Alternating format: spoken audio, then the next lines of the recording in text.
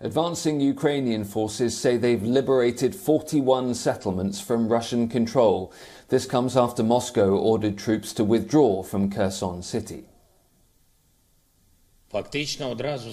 In fact, those who restore all conditions from a normal life go to the liberated areas immediately after our soldiers.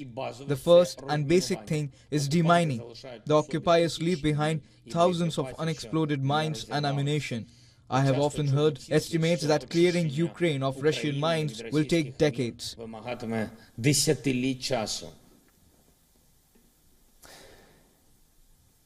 The Ukrainian defense minister says it will take Russia at least a week to withdraw its troops from the southern city of Kherson, and he insists Russia still has 40,000 troops around the Kherson region and on the west bank of the Dnipro River.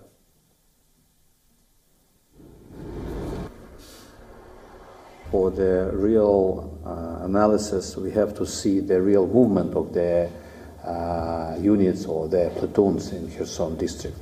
And according to our intelligence data, they didn't started their real movement, for example, from the Kherson. And we see them still in city and around the city and in the western bank of the Dnipro River as well. And we know that they have all kind of their military groups, approximately 45,000 personnel in Kherson district. It's a huge quantity of the personnel. The Kremlin says the withdrawal of Russian forces from Kherson won't change the status of the region.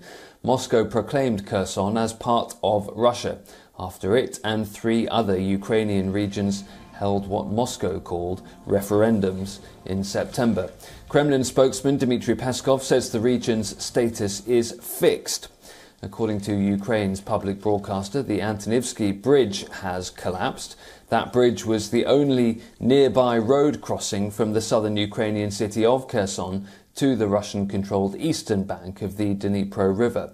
Meanwhile, in Mykolaiv, Ukraine says 6 people were killed in a Russian missile attack on an apartment building.